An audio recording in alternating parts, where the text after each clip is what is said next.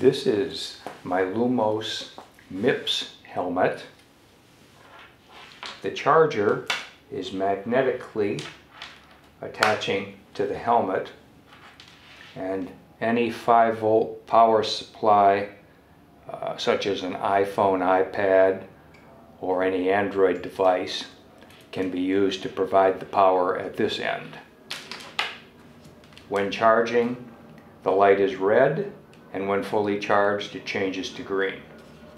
The same magnetic attachment can be used to charge the turn signals, which will mount on the handlebar with the included O-rings.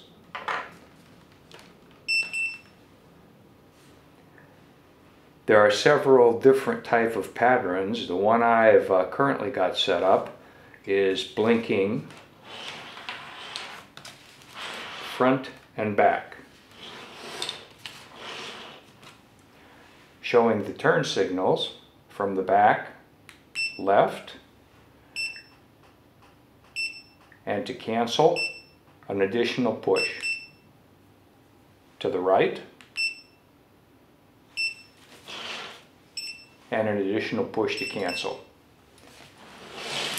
Looking from the front, left, and then right.